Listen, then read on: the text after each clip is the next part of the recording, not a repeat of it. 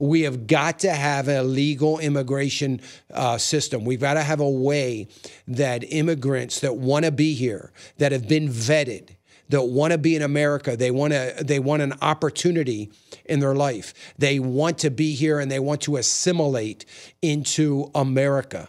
That we have to have a way that it is easier, not easy, but easier. They don't have to wait 8 years or 10 years that they can become citizens. They can assimilate into the community because we're going to need them. We get a 3.5% unemployment rate. We're going to be in trouble.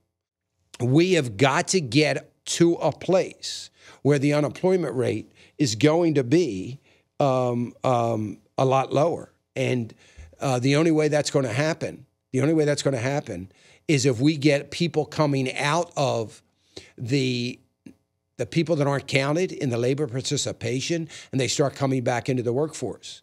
And, you know, any time now, that's got to happen.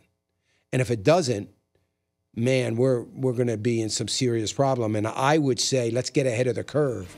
Let's do what we have to do for immigration.